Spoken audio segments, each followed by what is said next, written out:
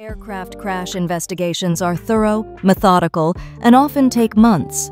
Here are 10 key steps investigators follow to determine the real cause.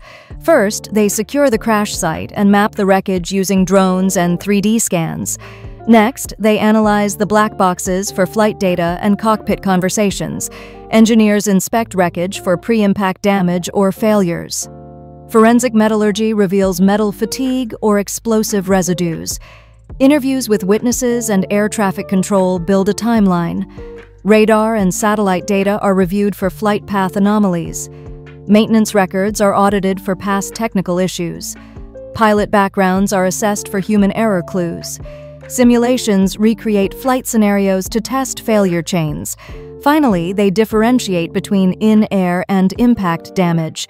Subscribe, press like, comment by pressing the notepad icon E, and share in social media posts and with your friends on WhatsApp and Telegram groups and direct messages. Thanks in advance, Joel John J.